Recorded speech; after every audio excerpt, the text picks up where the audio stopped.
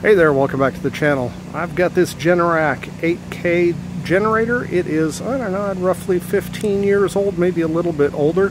It is just cranking, it's not starting. We had some wind come through last night, knocked out power. You can hear maybe generators running all around me because it's pretty common in this neighborhood. But this just cranks and doesn't start, so I need to diagnose that. I have pulled the front cover off of here. Basically there's a screw over here and over here, and the cover just comes right off. Set it over there. So let's get in here, diagnose, see what's wrong.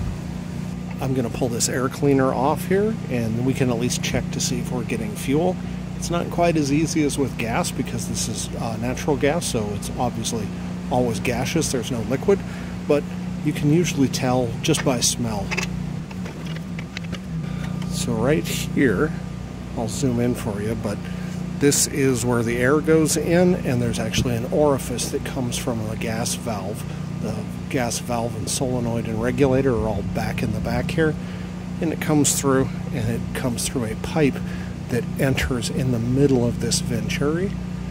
What I can do is I can put my finger in or over the top of this, and that will choke it. Basically what it'll do is it'll richen the mixture. So we're going to change the air-fuel ratio to see if that changes how it behaves. If it starts right up when I'm partially blocking it, that means it's running too lean. We can take a look that direction. While we're here, we'll also just smell for the gas smell to see if fuel is coming in.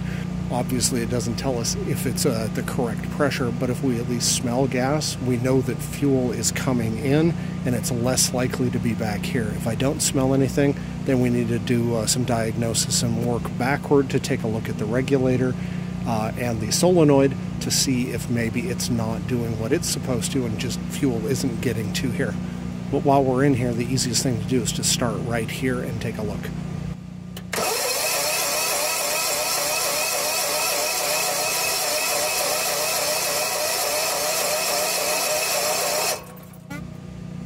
So I can feel it pulling air in, but it's making zero difference when I cover that up or whatever. So that is not changing anything, and I can definitely smell gas. So it's definitely getting some fuel. Again, I don't know that it's getting the correct amount, but usually these valves, either they're working or they're not. My experience is that they don't typically go to like low pressure. They're either giving you the fuel you need or they go bad and they quit giving you fuel. Again, I definitely smell fuel, so I'm less likely to believe that it's back here. I think it's this direction. So now that we have that at least verified that it's less likely to be the cause, let's go over to the engine side and take a look at what we can find there. Next, I'm going to pull the spark plug out. We'll take a look, see how it looks, and check for spark while we're in there.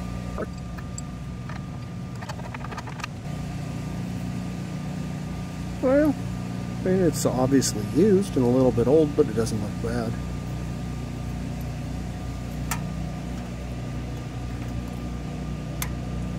To check for spark, I'm just going to hook it back up on there, and then we need to ground this, and then we should be able to look right here for spark. And it's got good spark. While we have the plug out, we might as well do a compression check. So I'm going to thread this in, and we'll hook up the gauge. So just put the adapter in here where the spark plug goes. Move that over the side. And we'll take our compression tester and just hooks in here. And then we'll just turn it on, and we'll watch the gauge while it tries to start.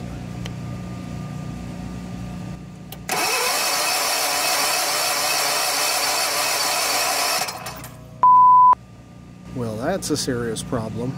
I think we know why it's not starting. Let's reset it, make sure everything's correct.